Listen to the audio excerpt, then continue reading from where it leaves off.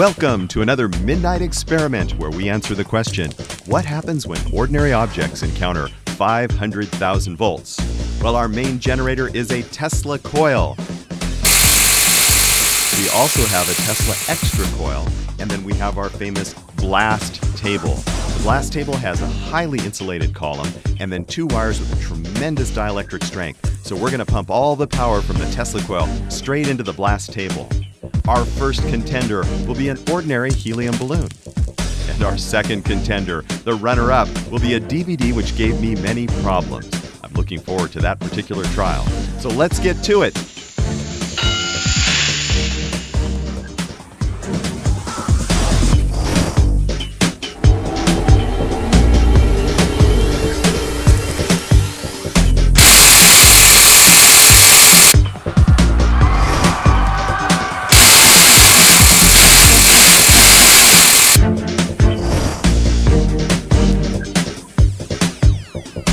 That was actually really gorgeous from the side.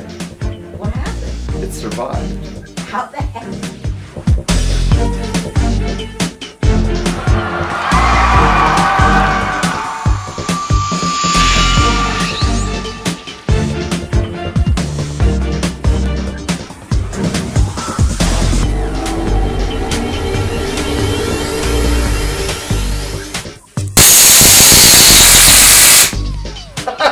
It actually fell over and died.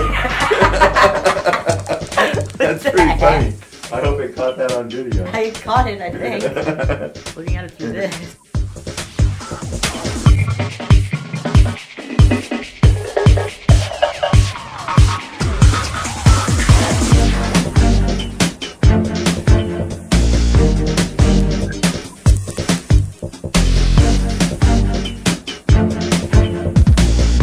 Alright, so here it is. Looks like, wow, there's stuff floating around in the air too. And it's separated into two pieces. That must be the mylar, where all the writing is done on the disc. And that's the plastic with the blast image. It's kind of a beautiful, beautiful blast image. That's very interesting. So I would say that in this round, I think the Tesla coil wins.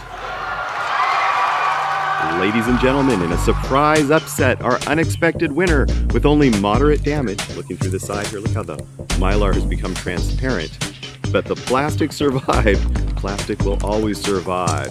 The winner, the helium smiley face balloon. And he earns his freedom today. Traveling from the great city of Redlands, now to the upper stratosphere after his amazing experiences in the laboratory.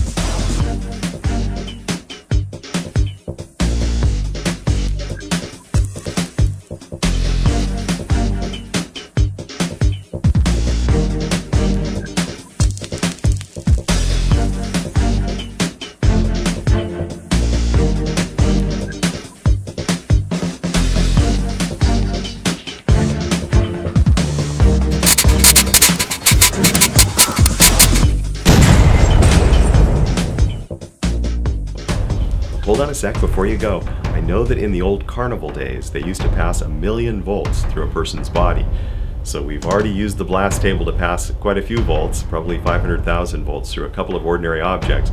But what would happen if we tried to do that through a person? So I'm committed to doing this. Since I built this, I've been too nervous to actually do it, but we're gonna give it a go. So let's try 500,000 volts. I'm gonna get my face back a little bit. 500,000 volts through a human body.